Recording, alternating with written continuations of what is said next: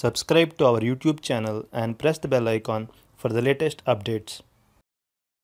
How to save a web page in Opera browser. Open Opera browser on your computer.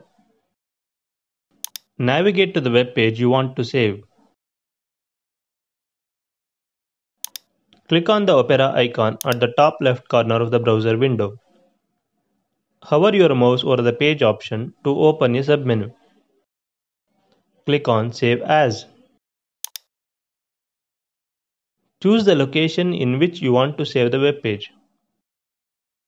Choose to save the web page as Webpage Complete to download the page and all of its images and files. Select Webpage HTML only to download the HTML file. Click Save. This is how you can save a web page in Opera browser.